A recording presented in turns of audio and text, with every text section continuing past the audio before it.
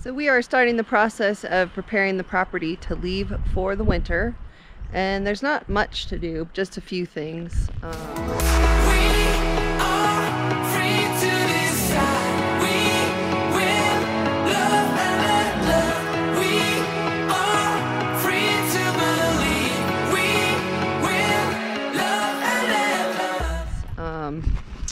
I think we'll pull up the solar lights and put those in the shipping container. We're basically just gonna put anything away that could be stolen.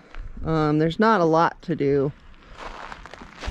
Ed's going to make a protective box to cover the spout on the water tank. Keep it insulated, hopefully keep it from freezing, and hopefully keep the cows from wanting to rub on it and snap it off.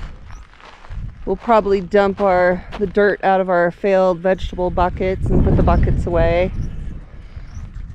And another thing we were concerned about is Luna's grave, because unfortunately you get coyotes and things that might want to dig it up. So we don't want that to happen, obviously. So we've taken some extra measures to try to protect her grave, and hopefully that'll do the trick. But we already had the cows walking dangerously close to the headstones.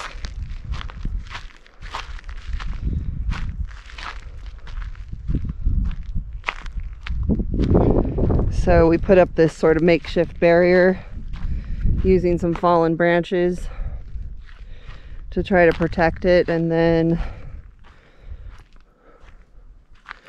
we got some giant boulders and have covered the entire thing with giant boulders. So hopefully that will be good enough.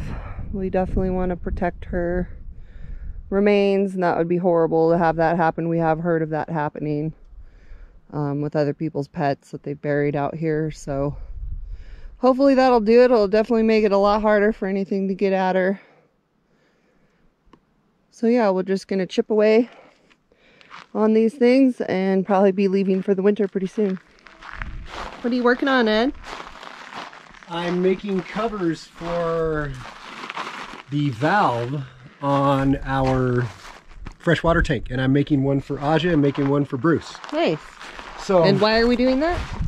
To keep them from freezing, so we can put pack insulation around them, and I'm going to paint them black, and then that will hopefully draw in sunlight to keep them warm, and then it will be packed with fiberglass insulation. And also keep the cows from rubbing on them. So basically what happened is I had cut a bunch of 16-inch blocks on 2x8s, and I did it for the RV, and I didn't take measurements of the blocks I already had, and the blocks I already had were actually 20 inches long and 10 inches wide, so these wouldn't work. But it works out perfect because it fits right over the valves. The valves take up a small area like this, and there's going to be about a 4-inch area all the way around for insulation. I'm going to pack them with fiberglass insulation. I have a roll of R13, and I'm just going to basically triple it, and that'll give me an R value of around what would that be, 39.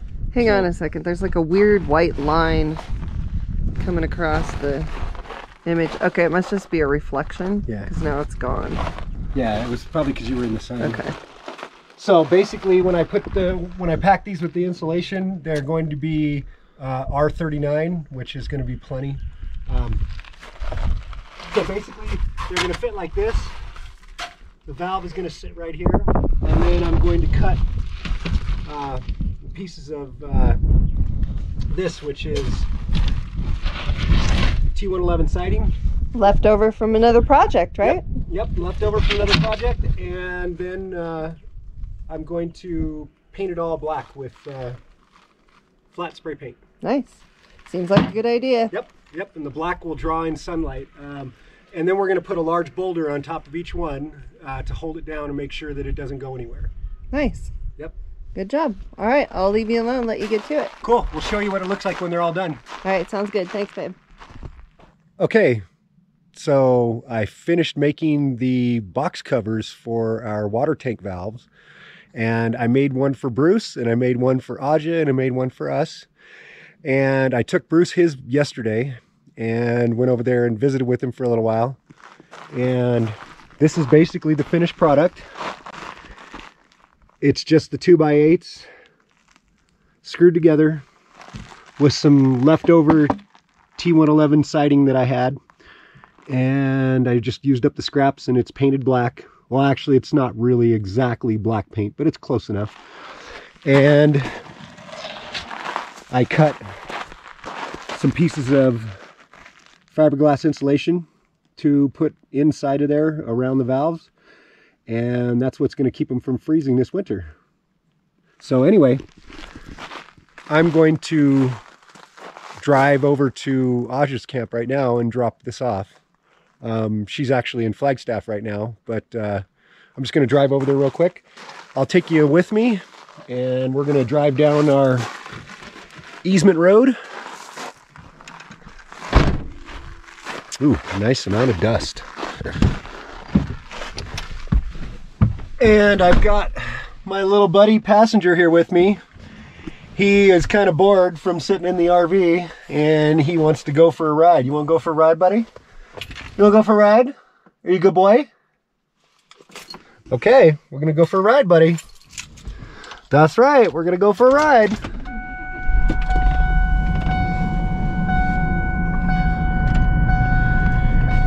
Yesterday, in preparation for leaving, I also changed the coolant and flushed out the cooling system on the Navigator. I didn't film it because it was extremely messy, and in those situations I tend to knock the camera over, and it just didn't seem like a good idea. But anyway, if you want to see a video on changing the coolant in a 2002 Lincoln Navigator, you can find videos on YouTube. There's plenty of them that show you how to do it. If I was in a garage setting where I could set up a proper tripod and not knock it over, I might have done it, but there really is not much to see. But anyway, it's done. The Navigator definitely runs a little bit cooler. It was good to get it done. Things are winding down here on the property, and we're getting more and more things done in preparation for leaving for the season and coming back probably sometime next spring. Anyway, I'll show you the ride over to Aja's camp. Basically, I'm going out my driveway, and I'm not taking the long driveway I have between our two camps. It's been generating a lot of dust that's been making its way into the RV, and so I have chose not to go that way, and I'm going to go around and go on our easement driveway. That way the ground stays undisturbed and there's not quite as much dust created. And there is my racetrack. That's the entry to my racetrack. And this is our main road. And now, turning down our easement driveway with our private drive, no trespassing signs. And yes, we do have no trespassing signs up all over the place. We have another one here, no trespassing. And we do have it protected by video surveillance, and trespassers will be prosecuted. And in certain circumstances, you might find worse than that. I would say when you come near somebody's private property and they have no trespassing signs posted, I would obey them. You never know what length somebody is going to go to protect their property. So if you go someplace and you don't belong there, my advice is stay the hell away. People put those signs up for a reason. It's not meant to be a joke, it's meant to be serious. And out in this area, there's not too much of a problem with trespassing, but it does happen. And I've been told that some people have failed to put up no trespassing signs and come home and found squatters on their property.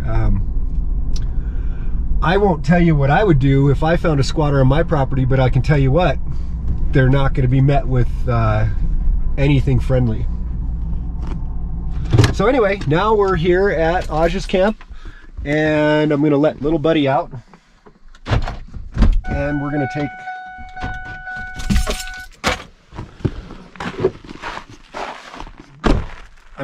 the box I made out and put it inside of her shipping container. So let me grab my little buddy. Come on, bud. Come on. We'll go outside. Come on. Good boy. Good boy. Okay, hang on. There's a good boy. All right. Hopefully you don't poo in here. Be a good boy. My guess is little man's gonna do something to leave his mark. That's what he does. What are you going in here? You going in here, buddy? Bandit, come on. No, come on. Come on, we're going outside. Come on. No, there's nothing in here for you. Get moving, little man.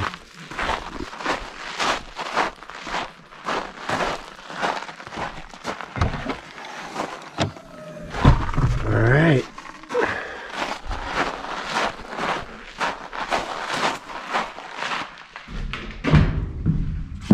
Alright, one box dropped off.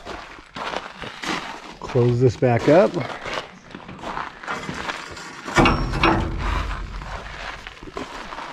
And I'm sure you probably have seen on Aj's videos, but she's made a lot of really nice improvements. And this is for the people that are not subscribed to her channel. And if you're not, I would suggest go to Pandemonium on YouTube and subscribe to her channel. She's awesome. She makes some really awesome videos, tells some really great stories. But anyway, these are some of the improvements that she's done.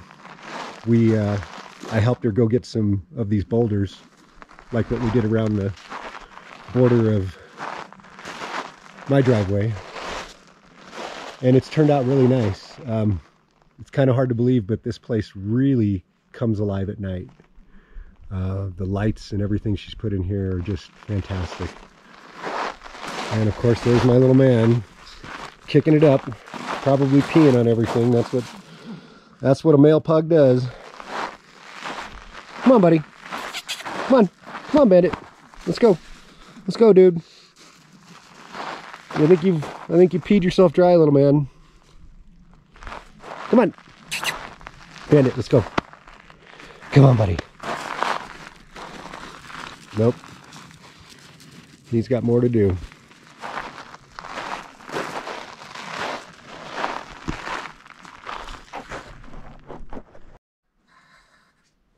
Okay, we got the water box cover dropped off, and gonna drive back to the camp. And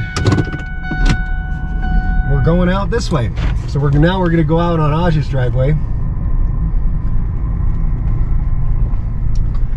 And there's Randy, the mobile traveler. He's working on getting a new engine put in his RV. That's Aj's Zen tree.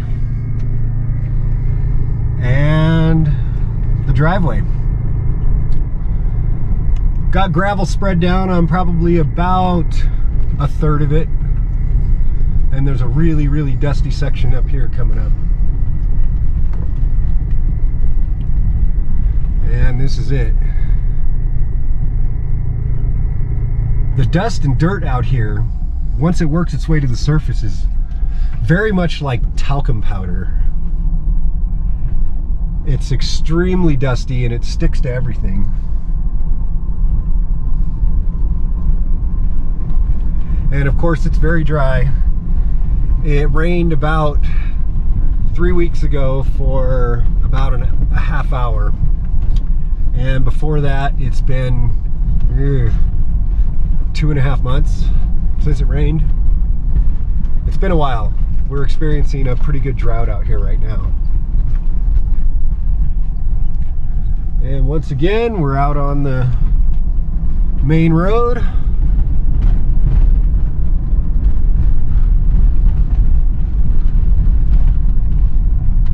There's our easement driveway.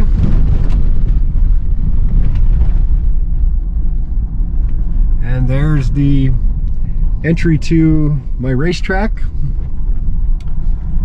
and the short straightaway on the main road. And there's the end of my racetrack, basically turn 10, 9, 8, and 7. It's a lot of fun.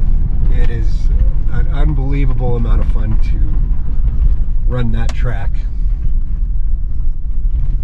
And now I'm back on my main driveway. And my main drive splits in two.